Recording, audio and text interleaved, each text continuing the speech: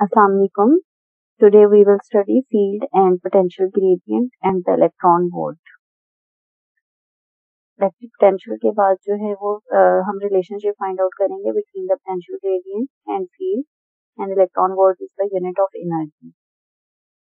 Field and potential gradient को हम पहले डिफाइन करेंगे, then we will explain it and then last में हम डिराइव करेंगे पोटेंशियल ग्रेडियंट के लिए एक रिलेशनशिप. एंड इलेक्ट्रॉन वोल्ट में we will define it and we will derive the relationship for electron volt as well. सबसे पहले हम जो है वो स्टार्ट करेंगे electric field and potential gradient. Gradient का मीनिंग होता है strength of anything. For example जैसे आप हीटर है, अगर आप हीटर के जितना क्लोजर जाते हैं उतनी ज्यादा हीट फील करते हैं. Similarly potential gradient represents the strength of the potential and relationship it also gives us the relationship between the potential difference and electric field intensity.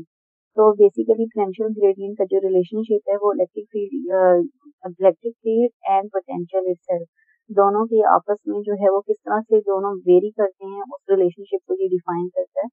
And potential gradient and field का relationship find out करने के लिए we can draw a field with the help of equipotential line diagram, और या फिर हम contour maps जो हैं वो भी यूज करते हैं. कॉन्टोर मैप भी इक्विपोटेंशियल लाइंस को यूज करके बनते हैं. बेसिकली कॉन्टोर मैप का जो मीनिंग है वो यही है कि it represents the surface on which all the points have the same potential. तो इक्वी पोटेंशियल लाइंस हों या कॉन्टोर मैप दोनों जो हैं वो हमें ये बताते हैं कि ऑल पॉइंट्स जो होंगे सरफेस के ऊपर वो सेम पोटेंशियल गेन करेंगे. इस पॉइंट को हम फिगर की हेल्प से क्लियर करते हैं. These circles or lines and these arrows represent the equipotential lines of electric field. ये दो चार्जेस हमने लिए हैं, पॉजिटिव एंड नेगेटिव, और इन दोनों चार्जेस का हमने यूनिफॉर्म इलेक्ट्रिक फील्ड शो किया है. नेगेटिव का बाय नेचर इनवर्ड हमने एरोस शो किए हैं और आपका पॉजिटिव चार्ज के एरोस हमने आउटवर्ड शो किए हैं. तो ये एक काइंड ऑफ कॉन्टूर मैप है इलेक्ट्रिक फील्ड लाइंस का और इलेक्ट्रिक फील्ड का. तो कॉन्टूर मैप्स का जो मीनिंग हम यहाँ बोल रहे थे या इक्वी पोटेंशियल का कि all the points have the same potential, उसका मीनिंग ये है कि फॉर एग्जांपल ये जो फर्स्ट सर्कल है कि it is very closer to the charge. तो ये फर्स्ट सर्कल के ऊपर all the points on this circle will have the same potential. लेकिन जैसे ही हम सेकंड सर्कल की तरफ मूव करेंगे तो यहाँ से चार्ज से डिस्टेंस थोड़ा इंक्रीज हो जाएगा. अगेन यहाँ पे फील्ड के ऊपर थोड़ा फर्क पड़ेगा, पोटेंशियल जो है वो डिक्रीज होगा because we are moving away from the charge, but all the points on the second circle will have the same potential. Similarly third पे जितने पॉइंट होंगे उनका पोटेंशियल सिमिलर होगा, फिर फोर्थ पे, फिफ्थ पे एंड सो ऑन. तो contour maps basically mean कि all the points on the certain surface have the same potential. जैसे फर्स्ट में जितने भी पॉइंट्स इस सर्कल में आएंगे उन सब का पोटेंशियल सेम होगा, इन सब का सेम होगा सेकंड में एंड सो ऑन. तो ये दो यूनिफॉर्म फील्ड जो हैं वो हमें शो की हुई है इक्विपोटेंशियल लाइंस की हेल्प से. एंड मीनिंग इनका भी यही है कि इन सब के ऊपर जो जो लाइंस हैं जो जो सर्कल हैं सब पे ऑल पॉइंट्स पे पोटेंशियल सेम है. इससे पहले हमने एक पोटेंशियल इलेक्ट्रिक पोटेंशियल जब हमने फाइंड आउट किया था तो due to a point charge एक हमने टॉपिक किया था electric potential due to a point charge. उसमें हमने ये फॉर्मूला डिराइव किया था कि potential is equal to 1/4πε0 into Q not bye R. This Q not represents the point charge. अगर हम इस रिलेशनशिप को देखें तो ये भी इनवर्स में है. Distance is R is distance and V is potential. It's mean कि डिस्टेंस जैसे जैसे फील्ड में चार्ज से डिस्टेंस बढ़ता जाएगा वैसे वैसे आपका पोटेंशियल डिक्रीज होगा. तो ये इस फिगर से भी क्लियर है कि आपके इस चार्ज के फर्स्ट सर्कल के करीब आप होंगे, यहाँ पर होंगे तो पोटेंशियल ज्यादा होगा. जैसे आप सेकंड में जाएंगे पोटेंशियल डिक्रीज होगा because distance from the charge increase हो रहा है. इसी तरह चलते चलते जब हम लास्ट सर्कल पर जाएंगे तो डिस्टेंस काफी ज्यादा इंक्रीज हो जाएगा as compare to first circle. तो आर इंक्रीज होगा तो ऑब्वियसली इस रिलेशनशिप के अकॉर्डिंग इनवर्स है तो पोटेंशियल हमारा डिक्रीज होगा. So we can say that all the points at the same distance from the charge will have the same potential. Means same same distance पे जो चार्जेस होंगे उनका पोटेंशियल सिमिलर होगा. सो equipotential lines on the circles centred on the charge ये show की हुई है यहाँ पर। अब हम इसको फर्दर एक्सप्लेन करेंगे अपने टॉपिक को पोटेंशियल ग्रेडियंट को डिराइव करने से पहले with the help of figure. अभी हम सिंगल चार्ज की बात कर रहे थे, but what if we have the two और मोर देन टू चार्जेस। ये एक फील्ड शो किया हुआ है जिससे हमारे पास एक से ज्यादा चार्ज का फील्ड है, one is positive and other is negative. तो दो या दो से ज्यादा जो चार्जेस का फील्ड होता है एट एनी पॉइंट, तो उसमें जो पोटेंशियल होता है उसका क्या उस पर फर्क पड़ता है कि potential at any point will be the some of potential due to each charge. इन दोनों चार्जेस की वजह से जो पोटेंशियल होगा, total potential at any point, जैसे ये फर्स्ट सर्कल है ये सेकंड, तो वो इन सारे के ऊपर जो पोटेंशियल होगा इन स्पेसिफिक पॉइंट्स के ऊपर, वो इन दोनों चार्जेस के सम के इक्वल होगा। और इसके अलावा पोटेंशियल जो है वो डिपेंड करता है on the charge. If charge is positive potential will be positive, if charge is negative तो पोटेंशियल विल बी नेगेटिव। अब हम इस फिगर को देखते हैं, यहाँ पे पॉजिटिव एंड नेगेटिव दो ऑपोजिट चार्जेस हैं, तो बाय नेचर दोनों को एक दूसरे को अट्रैक्ट करना चाहिए और ये कर रहे हैं। यहाँ पर ये इस एरो पर अगर हम देखें तो ये वाला सर्कल जो है इसमें आउट जा रहा है, एरो इधर से भी पॉजिटिव से आउट जा रहा है और ये एंड हो रहा है नेगेटिव से, बिकॉज पॉजिटिव से ओरिजिनेशन होती है, नेगेटिव से एंड होता है, तो positive and negative are attracting each other. अगर हम इसको देखें इस फील्ड को, तो पॉजिटिव एंड नेगेटिव के क्लोजर ये वाली line they are very close to each other. जबकि जैसे जैसे आप चार्जेस से दूर ये देखिए, ये सारी आउटवर्ड लाइंस हैं पॉजिटिव से और इनवर्ड है नेगेटिव से, but they are having a greater distance between each other these all circles. तो इसका मीनिंग ये है कि आपके पास ये डिपेंड करता है आपका potential on the field lines as well. जितनी क्लोजर आपकी इलेक्ट्रिक फील्ड लाइंस होंगी उतना ही इलेक्ट्रिक पोटेंशियल जो है आपका ग्रेटर होगा, बिकॉज उन लाइंस पे उस जगह पे आपका जो इलेक्ट्रिक फील्ड है वो स्ट्रेंथ वो ज्यादा होगी, बिकॉज इन दोनों चार्जेस की आपस में अट्रैक्शन है, इसलिए इसके सेंटर की फील्ड लाइंस बहुत ज्यादा क्लोज है। तो क्लोजर द लाइंस और दे आर टुगेदर, तो स्ट्रॉन्गर द फील्ड। जितनी ज्यादा क्लोज लाइन होगी इलेक्ट्रिक फील्ड की उतना ही फील्ड स्ट्रॉन्ग होगा, और जितना फील्ड स्ट्रॉन्ग होगा उतनी ही पोटेंशियल एनर्जी जो है उसकी जो है वो ग्रेटर होगी। इवन स्मॉलर डिस्टेंस के ऊपर एनर्जी चेंजेस आएंगे, लार्ज एनर्जी कैरी करेंगे। तो ये जस्ट एक फिगर थी जो हम समझ रहे थे यहाँ पे कि दो चार्जेस की वजह से जो है वो क्या फर्क पड़ेगा। तो मेन अगर हम इस पॉइंट को करें तो सिंपल इज दैट के बिटवीन एनी टू चार्जेस आपके पास closure the number of field line greater will be the strength of the field. जितनी क्लोज होंगी उतना ही फील्ड स्ट्रॉन्ग होगा, जितना फील्ड स्ट्रॉन्ग होगा उतना ही उस पॉइंट पे पोटेंशियल ज्यादा होगा।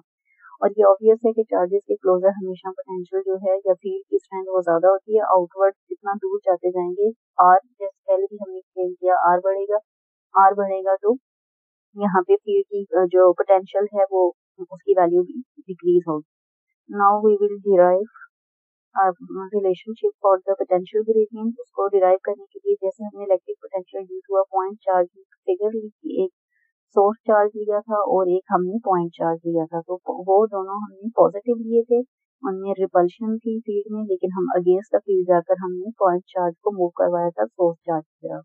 तो यहाँ पर क्या है कि हमारे पास पॉजिटिव एंड नेगेटिव चार्ज है, but they have a force of repulsion, तो we will try to move away this charge from this positive charge.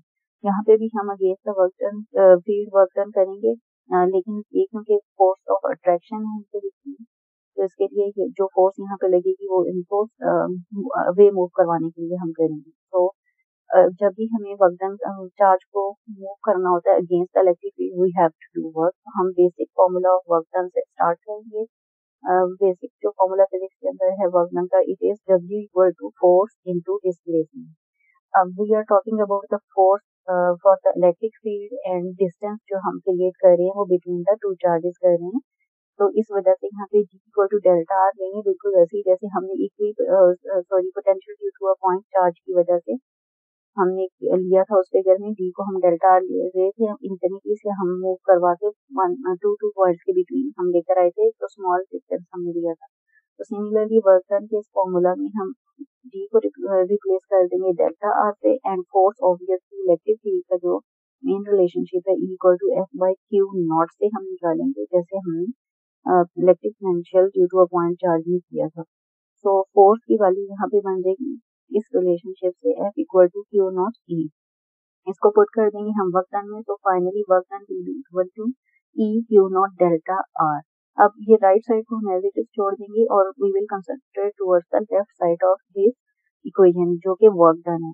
तो हम पहले भी यहाँ पर रिलेशनशिप हम कर चुके हैं इलेक्ट्रिक पोटेंशियल के अंदर। हमने कहा था कि V is equal to W by Q means potential voltage is equal to work per unit charge. उसी से ये वाला रिलेशन हमने फाइंड आउट किया है। उसमें V equal to W by Q not था। अगर W के इधर ही रहने दें तो Q नॉट इधर जाकर मल्टीप्लाई हो जाएगा और work done is equal to Q not delta V and this negative sign represent that we are working against the electric field. जैसे भी मैंने आपको बताया था कि हम जो है वो अवे मूव करवाएंगे टेस्ट चार्ज को, तो negative sign represents the work done against the electric field. अब ये वाला रिलेशनशिप हम एज इट इज इस लेफ्ट साइड पे जाकर पुट करेंगे, तो कंपेयर करेंगे इस इक्वेशन को और इस इक्वेशन को, because both are the equations of work done. Bye comparison यहाँ पर अगर हम लिखें minus Q not delta B equal to ये एज इट इज लिखते हैं E Q not delta R, Q not will be cancel with Q not and delta B जो है उसको यहाँ से डेल्टा आर यहाँ ई के साथ मल्टीप्लाई हो रहा है, यहाँ आकर माइनस डेल्टा आर डिवाइड हो जाएगा। So we will have a final relationship that is electric field equal to minus delta B by delta R.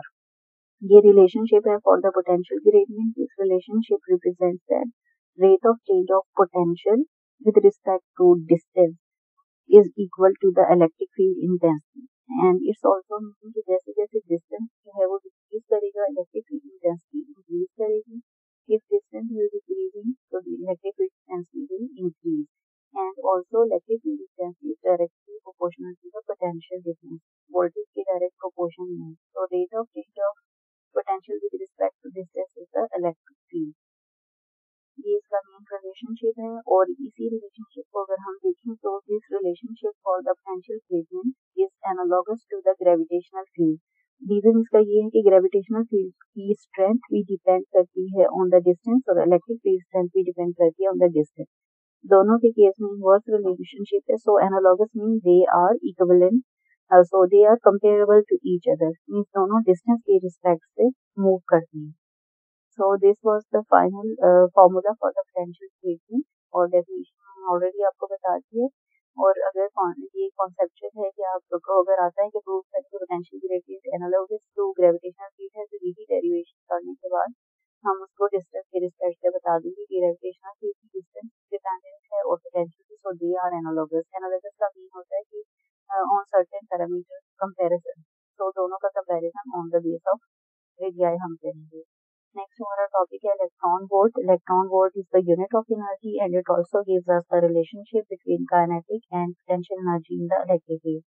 जैसे हमने इलेक्ट्रिक पोटेंशियल में इस तरह से चार्ज पैरेलल प्लेट्स की पॉजिटिव नेगेटिव और इनके बीच में फील्ड ड्रॉ किया था, और हमने बोला था कि अगर पॉइंट ए से बी पे डायरेक्ट चार्ज आएगा तो it will gain kinetic energy, लेकिन अगर हम उसे अगेंस्ट इलेक्ट्रिक फील्ड जाकर बी से ए की तरफ लेकर जाएंगे तो it will gain the potential energy. So similarly is the case with the electron volt. We can define it as the 1 electron volt is the amount of energy gained or lost by electron, which is this electron की जगह हम यहाँ ये भी बोल सकते हैं gained or lost by the charge which is displaced across the 2 points between which the potential difference is 1 volt. So हम यहाँ पे क्योंकि ये energy gained और lost है तो हम relationship लिखेंगे delta U, that is energy is equal to charge Q into delta V potential between the 2 points and this charge is displaced, और इसके displace करने से energy gain या loss होगी। So this is we can put it equal to the kinetic energy is equal to Q into delta V. Let's suppose this Q is the electron, हमारा charge electron है और इसका potential difference V है। So delta Ke means change in kinetic energy equal to 1 electron volt. Electron charge हमारा उसका magnitude होता है 1.6 into 10⁻⁹ and let's suppose voltage या difference is equal to 1 volt. तो हम दोनों वैल्यूज को पुट करेंगे तो 1.62 into 10⁻⁹ को मल्टीप्लाई करेंगे with the 1 volt, so we will get this. अगर इस वैल्यू को हम देखेंगे तो it will become coulomb into volt. Coulomb into volt को मल्टीप्लाई करें तो it is equal to the joule. So total one electron volt will have a value in joules equal to 1.602 into 10 to the minus 19. Joule is a unit of energy. So it is proved that one electron volt is the unit of energy as well. So electron volt is a smaller unit of energy, just like a joule, and its bigger multiples are 1 million electron volt, 1 giga electron volt. I hope आपको topic जो है वो समझ आ गया होगा अच्छे से. Thank you.